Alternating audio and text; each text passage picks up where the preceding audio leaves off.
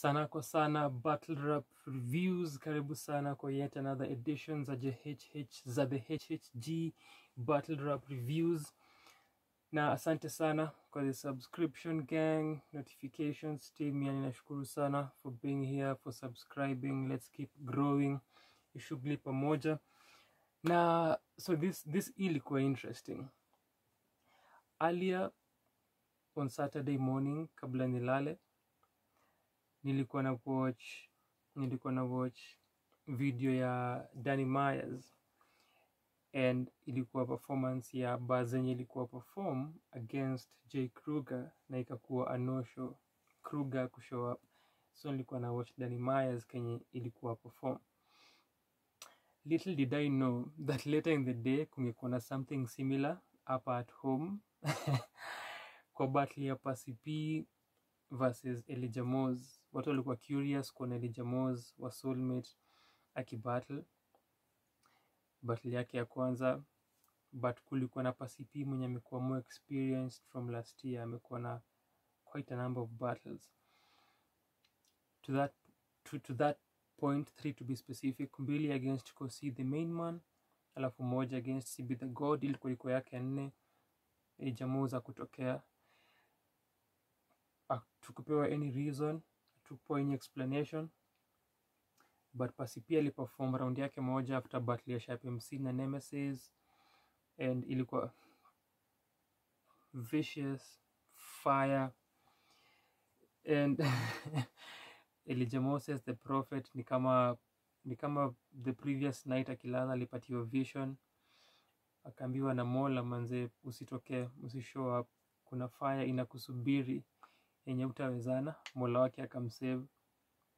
Pasi P aliperform, walileta Prophet of Berlin, Kuwait, but Prophets of Berlin ndio walikuwa na battle Elijah Moz. And kuna hii moja, I just have to read this. Kuna Kenya alisema, yani okay, 2. Kuna alisema mnatumia face mask kuficha mimba, cheni ujinga. But the following thing alisema, Elijah Moses, truly you're a prophet. Uliona mapema career yako haitawahi deliver. That's why ulianzisha rap duo na ule diva. Ndio huo unapanguza machozi literally na mimba after kumdinya.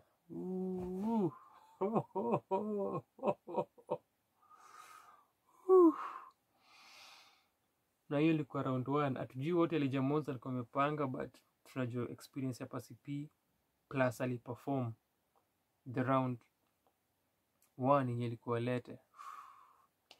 Fire sana. Hii battle na Kenya ingekuwa possible ama impossible, nilikuwa nataka pia nitumie hii nafasi kupeana an overview ya the event na feedback na review ya the event. Kwanza na feel, if such a thing happens, one, from the battler himself, apeane the reason na apeane explanation yao ya to make it. That's one. And then pia on the organizing team au pia waambie fans mbona umse hakutokea. So hao ni watu wawili wenye wako responsible for that. Organizers, naweka battle MC mwenye umekuwa contracted kuperform. Juu mafans wame make their investment in terms of time, wameamua kushow up. Na pia nyi kama the team wenye wamepanga hii battle, mmeuzia the fans your promise that kuna hii battle mnafaa ku expect as part of the cards, alafu it's a no show. So those two parties wanafaa kupeana sababu na waambie mashabiki hivi ndivyo kulienda. Tunajua pia of course in terms of now the brand believability and the trust yenye mafans wanafaa kuwa nayo kwenu inaweza didimia because of that. Alafu pia we as a battle MC hujatuambia nili happen, what are we supposed to think, kama tunafaa kufanya nini. Importantly na feel kuna those who wenye wali choose to invest their money in this. Now that's a whole another conversation pia for them. Juu wametoa do kusponsor hizi cards na kusponsor the show, alafu battle moja hai happen. How do you reconcile that na watu kama hao. Hiyo pia na feel ni an important aspect yenye inafaa kushughulikiwa, which leads me to this again. Sasa in terms of performances for this card, Pasi P amekuwa consistent one and amebattle vile nimesema, ingekuwa his 4th battle within a span of 12-14 months. Usually battle kwa Armageddon mara ya kwanza, akabattle Uncut, akabattle then CB the God. Sijui kama Uncut ilikuja kwanza ama yake na CB ilikuja before, siko sure, but those are 3 battles and then ilikuwa iko the 4th. But ukiangalia last year alone alibattle thrice. Amekuwa consistent. The only other MC who comes closest, ama actually who is more consistent, ni Nemesis. And Nemesis has always delivered. The point hapa ni ukiangalia the MCs wenye wamekuwa consistent, and especially ukiangalia last year na this year, yeye na Nemesis, their performance pia inapanda.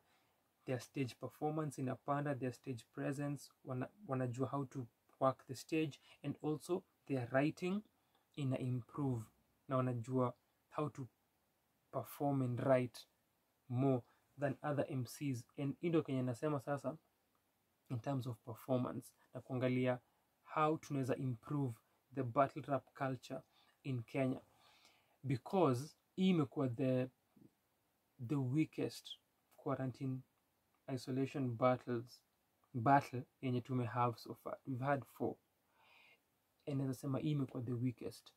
Tukiangalia battle ya Tasha na Lone Wolf, which nimereview na nitaweka link hapa kama hujaiona, the performance trajectory nilisema ilienda ikishuka.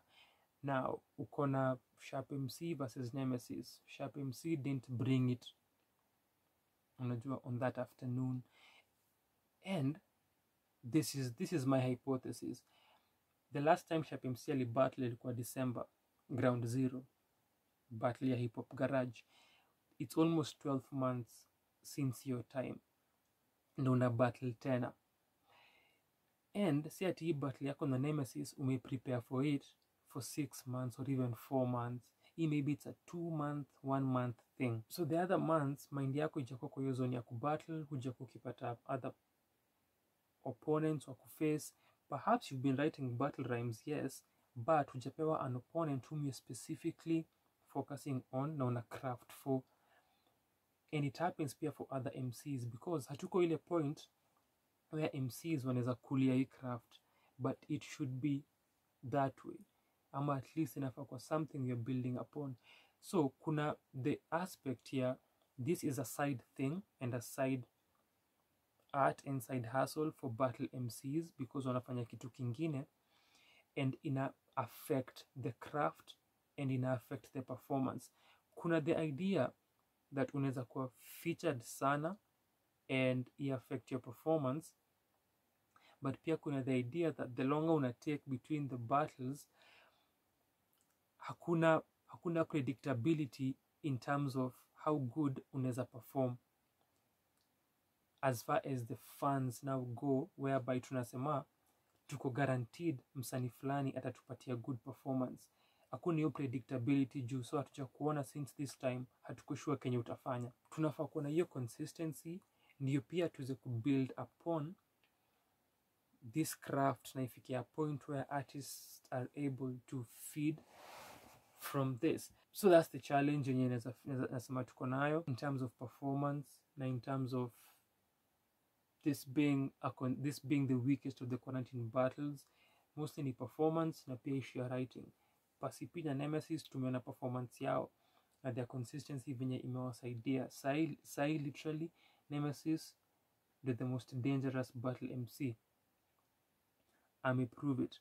3 battles zenye amekuwa nazo. Hiyo ni challenge kwa MCs wengine wenye unajua, because mostly ni unaona kuna hiyo kutake longer durations of time between your other battles, in affect the quality of your battles na pia in affect quality ya battles generally as a whole na the scene. So inabaki high grow na haisongi as we would like it to be, as compared to if we were having MCs. 1, if we have many MCs, and then 2, if we have consistent battles kutoka hawa MCs.